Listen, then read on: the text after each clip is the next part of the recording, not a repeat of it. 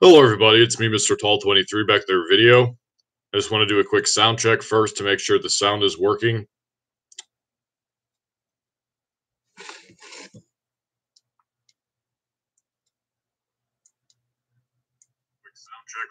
Okay, so the sound is working. So in this video, I want to talk about a tactic. I want to address the tactic which is commonly used by various different sects and denominations of Christianity who claim to be right, who claim to be the true church, who claim to have true doctrines. And that's the tactic of trying to use quotes from historical Christian theologians and thinkers in order to prove that what they believe is ancient. Particularly, they quote from the theologians and church leaders known to the Catholics, Orthodox, and mainstream Protestants as the Church Fathers, which are basically a collection of various Christian writers from the second, third, fourth, and fifth centuries, the period of the early church, the period in which Christianity was just beginning. Now, many groups who believe in certain doctrines and practices will point back to these so called church fathers and look at them as authorities on these subjects, on different doctrines of the Bible. Now, the claim is that because they're closer to the first century believers, that means that they're closer to the truth. Now, the logic behind this is the older you get, the more right you are. Roman Catholics are especially guilty of this way of thinking. If you attack their church, they'll just blindly claim, well, the Roman Catholic Church was founded by Jesus in the first century, which is wrong because there's no record of that in the Bible. But what they'll do is often quote from certain epistles from the second and third centuries from different theologians outside of the Bible in an attempt to show that uh, they have been viewed as the supreme church for a long time. Now, the Hebrew Roots movement attempts this as well, and so does other Sabbath keeping movements like the Seventh day Adventists. They'll show that many early Christians continued to keep the Sabbath. And I personally am guilty of using this tactic. I've done it in the past, and I tried to get rid of some of my older videos where I use this tactic because it's not really effective. And sometimes I've also used something similar, but in a different way. In the past, I've used quotations from early church writers, but the main difference is that these quotes have often been showing that the Roman Catholics and others don't do enough of reading their own personal saints. They'll claim that the doctrine of faith alone was something invented by the Reformers, for example, yet there are a lot of quotes from early Christians, including saints of the Roman Catholic Church, who say that we're saved by faith alone. And I made a video about that over a year and a half ago. So it is useful sometimes to defend a pseudo historical or to defend yourself against pseudo historical attempts to refute the doctrines that are clearly outlined in the Bible.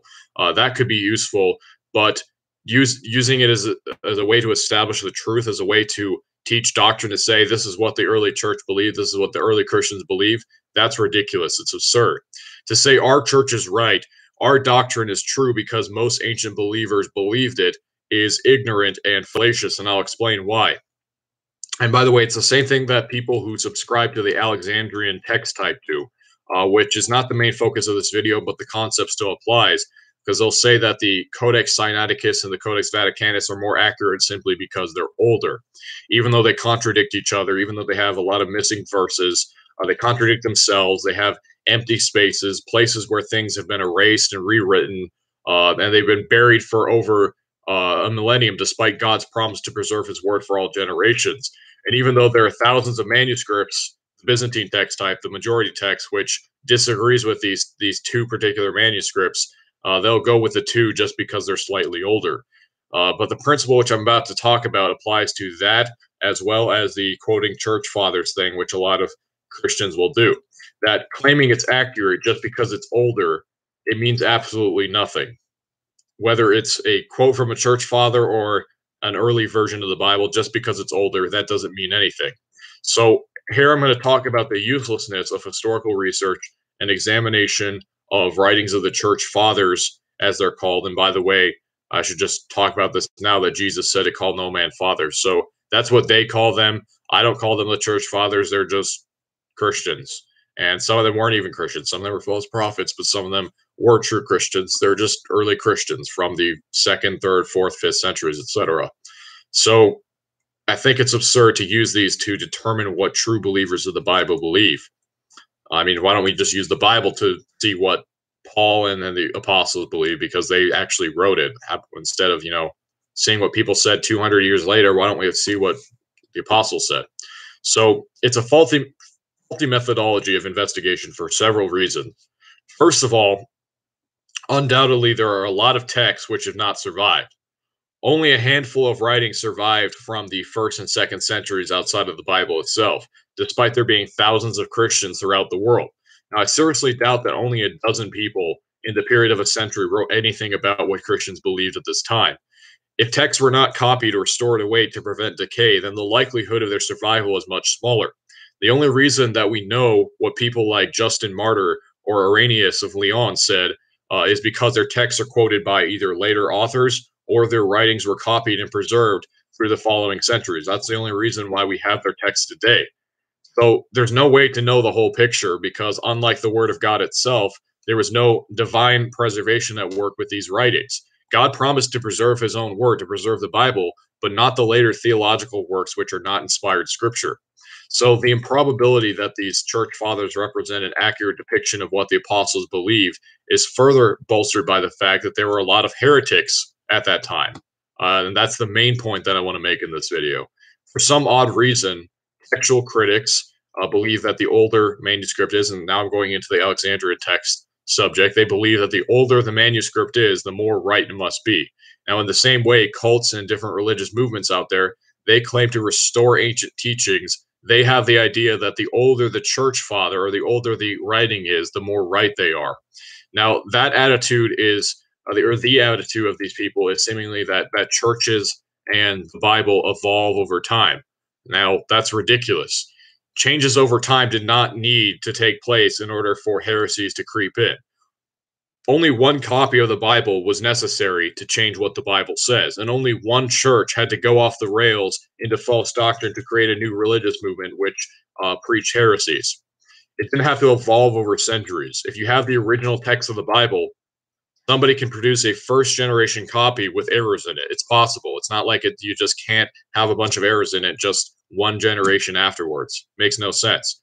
Now, if you have an original church, a church which, like the church is mentioned in the New Testament, the church of Ephesus or the church at Corinth or the church at Smyrna, etc., it only took one heretic to come in to start leading people away into false doctrine. A little leaven leaveneth the whole lump, the Bible says. And that's not just speculation, by the way, because the scriptures tell us that even in the days of the apostles, heresies were widespread and common. Consider the following passages and verses. In Acts chapter 20, verse 28 to 31, it says, take heed there. Wait, 28 to 31, that's not right. Shouldn't it be? This is it? Yes, actually, yes, it is. Okay. I was thinking of a different verse. Okay, take heed therefore unto yourselves and to all the flock over the which the Holy Ghost hath made you overseers, to feed the church of God, which he hath purchased with his own blood. For I know this, that after my departing shall grievous wolves enter in among you, not sparing the flock.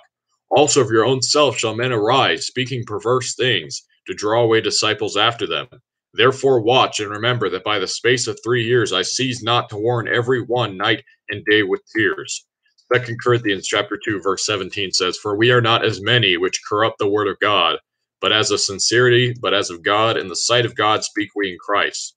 Galatians chapter 1, verse 6 to 7 says, I marvel that ye are so soon removed from him that called you into the grace of Christ unto another gospel, which is not another, but there be some that trouble you, and would pervert the gospel of Christ. Galatians chapter 2, verse 4 says, and that because of false brethren, unawares brought in, who came in privily to spy out our liberty, which we have in Christ Jesus, that they might bring us again into bondage.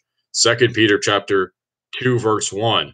But there are false prophets also among the people, even as there shall be false teachers among you, who privily shall bring in damnable heresies, even denying the Lord that bought them, and bring upon themselves swift destruction.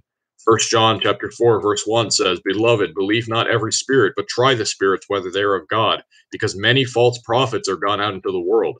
Jude chapter 1, verse 3 to 4, beloved, when I gave all diligence to write unto you of the common salvation, it was needful for me to write unto you, and exhort you that ye should earnestly contend for the faith which was once delivered unto the saints. For there are certain men crept in unawares, who were before of old ordained to this condemnation, ungodly men, turning the grace of our God into lasciviousness, and denying the only Lord God and our Lord Jesus Christ. There are a lot of passages in the New Testament which warn churches and warn believers of false prophets and false teachers. It's not like there's just a minority of false teachers either, but rather, even in the first century apostolic age, there were many false teachers. Paul, Peter, John, and Jude all write about these false teachers and warn the brethren of them. That's why it's written, many false prophets are gone out into the world, and we are not as many which corrupt the word of God. The simple fact is that heretics and false prophets were more common than those who adhered to the truth, even in the time of the first century. Now, notice that these verses that I just read also state that these ungodly men and false brethren have crept in unawares, or unawares brought in. In 2 Peter 2, it says they privily shall bring in damnable heresies. Now, this was not an open practice. Privily means in secret. False prophets conceal themselves and come in as wolves in sheep's clothing. Outwardly, they appear as a prophet of God, they appear as a teacher of the Bible, but inwardly they're ravening wolves. The false doctrine and heresies brought into the churches was done so in secret, and it deceived many so that the gospel of Christ was perverted. The word of God was corrupted, and people learned false doctrine. Jesus taught, when speaking of false prophets, that a corrupt tree bringeth forth evil fruit. It said that it cannot bring forth good fruit. So the false prophets only created more false prophets and heretics who did not believe the truth. They didn't lead anybody to the Lord. They only multiplied and led more people astray. Therefore, if even in the first century there were warnings about many false teachers and heretics creeping into churches, what use is it to quote from something 100 or 200 years later to prove what early Christians believe, like the modern groups do? Just because somebody believed the same false doctrine 1900 years ago doesn't make it any more correct. All it does is just proves the point being made by the verses that I just read. The Hebrew roots movement and Roman Catholics and Orthodox Christians, they like to search for ancient mentions of their doctrines and practices. If we talk about the Hebrew roots movement, for example, there was indeed a sect known as the Nazarenes, which prevailed into the 4th century, that looks very similar to the modern day Messianics or Hebrew roots movement. However, there were also other churches which believed different things. There were Gnostics since at least the late 1st century, records of false teachers like a guy named Osithios and Corinthos and Menander and Ebion, all these Gnostics that taught false doctrine from the time of the apostles' lives. So just because they're old, just because it dates back to the 1st or the 2nd century, doesn't mean it's right. There were a lot of heretics in the 1st century. So quoting from Tertullian in the 3rd century or Augustine in the 4th and 5th centuries doesn't prove anything. Don't expect me to believe tradition over the word of God. It makes no sense. So if anybody ever comes to me saying, well, here's what the church fathers said, so we should believe it, I don't care, because the church fathers are not my authority.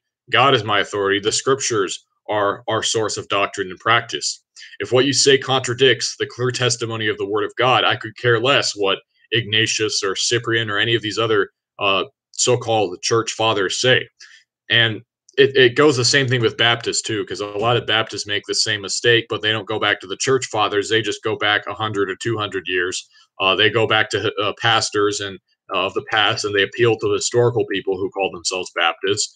Well, you know what? Just because Charles Spurgeon called himself a Baptist doesn't mean he is. He was a Calvinist. And I could care less what Charles Spurgeon or D.L. Moody or Lester Roloff or Charles Wesley or any of these other guys said. If what they say goes against what the Bible says, I'm going to believe the Bible over them. I don't care about tradition. The Bible is our source of authority if we are Christians. Now, another stupid thing that I keep hearing is that you need to understand the historical context, which more often than not is wrong when people talk about the historical context. When somebody starts using that phrase, unless they go into what the Bible says, you can almost guarantee that what they'll say is factually incorrect. First of all, Jesus said that the Holy Ghost will teach us of all things in John 14:26, and it says in 1 John 2:27 that we need not that any man teach us. Now that shows us that if you need something more than the Word of God and the Spirit as your teacher to understand what the Bible says, it's false doctrine. It's written, "Forever, O Lord, thy word is settled in heaven." Now the Word of God is timeless. When it comes to doctrinal truths, there's no such thing as a historical context. If you need to go to read another book, something other than the Bible, in order to understand the Bible, or have somebody teach you about the historical context, which, as I pointed out, most of the time when people say that, they're wrong. A lot of people don't really do deep research into history. They just find it off some website somewhere. They just quote Alexander Hislop or some person from like the 1800s who was writing a history book before they'd even done most of modern archaeology. But they'll go and quote some history book and claim that is our authority and use that to interpret the Bible. But it's not a spiritual thing that they're learning. This is a spiritual book. It's spiritually discerned, the Bible says. So you're learning man's wisdom, not the word of God, if you're doing it that way. Now, the only use historical research has is not for understanding doctrine, nor for knowing what early Christians believe, because both of those things are just nonsensical, as I just explained, but to learn things which are out of the scope of what the Bible teaches. For example, knowing who wrote certain Gospels, like the book of Matthew. The book itself does not have a claimed author. There's nowhere in the book of Matthew where it says this is written by Matthew, but there are early sources that say it was written by Matthew. Now, let's say it wasn't written by Matthew. Okay, who cares? It doesn't affect doctrine at all. Whether or not it was written by Matthew makes no difference. It's still the word of God, whether or not it has Matthew at the beginning of the book or not. It's a lot easier though, when everybody knows what the book of Matthew is, to say Matthew 1 or Matthew 2 or Matthew 3 verse whatever. So it could have been written by another apostle or another disciple, but it's the word of God, and that's the point. It doesn't matter what the title of the book is. Another thing that we can see is the historical persecution of Christians beyond what is written in the book of Acts. The New Testament only goes up to a few decades following the time of Christ, up to the 50s, the 60s AD, but it doesn't go into detail about much beyond that, beyond the time of the destruction of the temple and into the Roman persecutions of the Christians, such as by Nero and by Domitian, who reigned in the late first century. So from historical sources, we can know how certain apostles died and examples of how Christianity continued to spread. But again, it doesn't affect doctrine. If we're going to establish a doctrinal truth, I'm not saying that there's no use for history, but when it comes to interpreting the Bible, no, we shouldn't base our doctrines on what we think Christians believed back then, unless the Bible shows us that that's what they believe. So it's interesting knowledge to know about how the apostles died and where they went off into the world beyond what the Bible says after the time that the New Testament was written, but it's not really important. We can't really learn spiritual truths from those things. Now, another thing that historical research can help us with is learning the fulfillment of Bible prophecy, because there are several things which are fulfilled in the intertestamental period between the New Testament and the Old Testament, that approximately 400-year period between Malachi and Matthew. We can see that little intertestamental period. However, one mistake, and also after that as well, after the New Testament, but one mistake people often do is getting that backward. They look at modern events or events throughout history and they try to fit it into what the Bible says rather than letting the Spirit teach them what a prophecy means and then seeing how it was fulfilled throughout history. Again, it doesn't affect doctrine, because whether or not you agree with what has been fulfilled or what has not been fulfilled does not change what the scriptures actually say. The Holy Spirit teaches you what the prophecy means, what will happen. Now, we don't need to know exactly when it was fulfilled or what period of time that took place or anything like that in order to understand what the prophecy is. We believe that the Bible is God's word and that it was either fulfilled in the past or it will be fulfilled in the future. But not everybody needs to absolutely know the exact time when it was fulfilled and every single little detail of the event and everything like that. So the point I'm trying to make in this video is not ignorantly try to use what the church fathers say or what historians say about Christianity in an attempt to prove that their beliefs are right. It makes no difference what early Christians believed. If it was not those Christians who wrote by the inspiration of the Holy Ghost in the New Testament. My source of doctrine is the Bible, not the world. And even during the time the Bible was still being written, so when the book of Galatians was being written, that was written after there were already heretics creeping into the Galatian church. So if 200 years later we find some guy from Galatia or around that area in Asia Minor, we find somebody who is a church historian or theologian or whatever, and we say, see, look, this guy from 180 AD or something, or 230 AD, it's way back then. It's a long time ago, so therefore it must be right. That makes no sense. If there were people lying about what the Bible teaches, teaching false doctrine like 20 years after Jesus died, then of course you're going to find a lot of false prophets 200 years later. So quoting from Justin Martyr or all these other guys, I don't care what they say. If what they say contradicts what the Holy Ghost says in the Bible, it doesn't matter at all. It doesn't matter what they say. It matters what the Bible says. There's false prophets today. Even some saved people today, they're not necessarily false prophets, but they do teach wrong things. They've been deceived. They'll teach false doctrine because they don't understand the Bible, or they don't read the Bible, rather, or they're being led astray by somebody who taught them some false doctrine or whatever. And it's just how false doctrine spreads. Somebody hears it and then they repeat it, and then more people hear it and they repeat it, etc. So just because in the year 200 or 300 or whatever somebody mentioned the Catholic Church or something, that doesn't mean that the Bible teaches the Catholic Church, because you'll never find that word in the Bible anywhere, or anything about the universal church in the Bible. You'll never find that in the scriptures. It's all just man-made doctrine which came later. So that's it for this video. Thank you, everybody, for watching, and goodbye. God bless you.